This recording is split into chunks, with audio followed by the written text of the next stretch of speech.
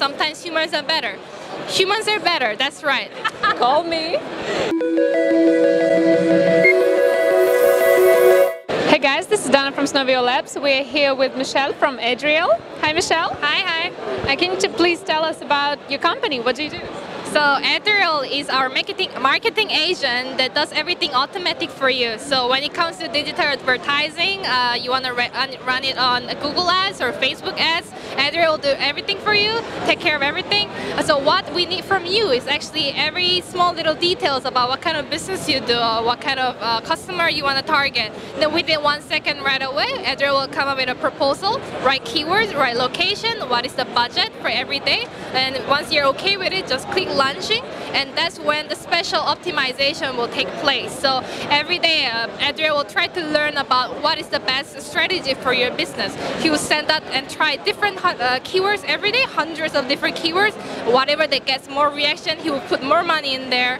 Whatever platform, if Google works better than Facebook, he will automatically put more money on Google than Facebook. So he try to help small little business who doesn't have a lot of budget to spend it on digital agency because they have a minimum budget requirement and they don't have time to learn all this thing by themselves. They have to go to the Google and learn it by themselves. We want to help these people to simply make marketing very easy for them. There's no budget requirement. You can spend $100, $10, $1 with us. Our goal is to optimize whatever dollar that you put with us, and then we help to make the marketing as easy as possible. And how many people do you have on the team? We have about 11 people so far. We have about 5 engineers composed of French people because our CTO is a French and our CEO Sophie is a Korean lady. They're a very nice, sweet couple. Yeah. Then right now we are based in Seoul. We are in a Facebook accelerator program. Then next year we're going to focus on getting Series A funding. And I wanted to ask you, because this idea is pretty innovative and it covers a pretty huge field of marketing, do you think maybe one day your project can replace the marketer as we know them? So we got a lot of challenges from people already on, are you trying to replace humans? Because sometimes humans are better. Humans are better, that's right. But we are trying to help startups who don't have money to hire people or who don't have time to actually engage an agency. So all these people, they want to sell their product, but they don't know how, where to sell. We're just trying to help these small little startups out there. Yeah. And because you're based between 2 countries, is that right? So how does your team work? Do you have any special team management techniques? Well, we are all based in Seoul, so internally we don't have a problem. But the great thing is that even though most of our customers are from US or Europe, our software is a software. We're selling software as a service, so there's not much geographical challenge right there. Our support team is on the telecom 24/7.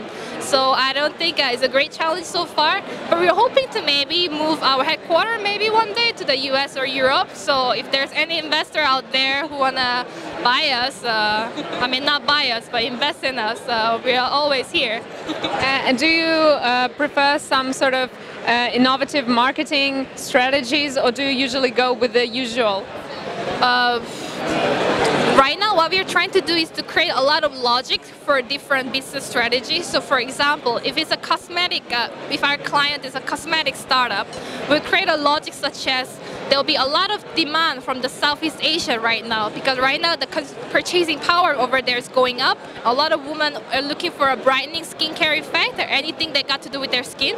So we're trying to recommend them to try this market instead of their favorite market in the US or Korea. Then Adriel will try to see whether that logic is true. If that logic is true, he will spend more money on those markets. If it's not true, he will try other markets out there. Whatever that gets more reaction, he will put more money in there. And then another example would be B2B. If you want to sell your legal service online, it's not a good idea to use Facebook mobile or Instagram mobile to advertise it. Most people will be looking up legal service on the desktop, so Google maybe is a better idea than Facebook.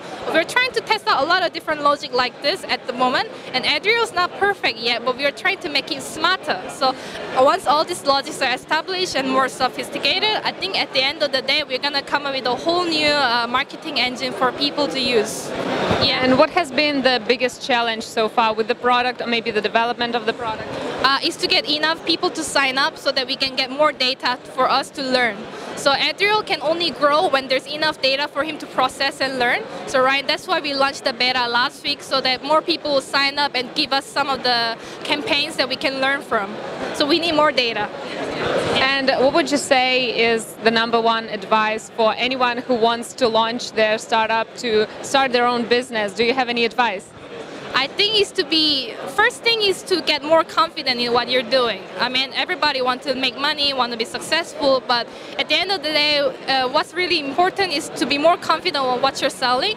And for that, it's not very easy. Thank you so much for the interview. Welcome. Have a great day.